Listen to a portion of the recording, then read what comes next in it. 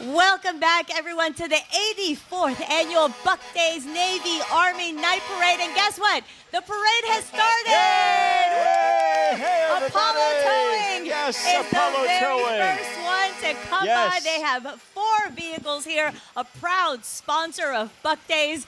You know that whenever you're stuck somewhere, Apollo Towing is who you can call to get you where you need to go. They even got an Easy Rider wrecker service. Hey, everybody. How y'all doing out there? They're going to get you unstuck, right? They're going to get you unstuck.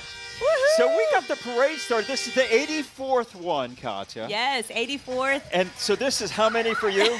Really? I'm going to go there. Yeah, I will. I started in 2004, so what was so that? That's 17 years. Oh, that was the 60s. So you started in 67th one, right? It's been a long time. Hello, everybody. What's up, everybody. Jonathan? Stay put. Everyone. We're gonna start the parade. Quick commercial break. We'll be right back for Buck Days Parade.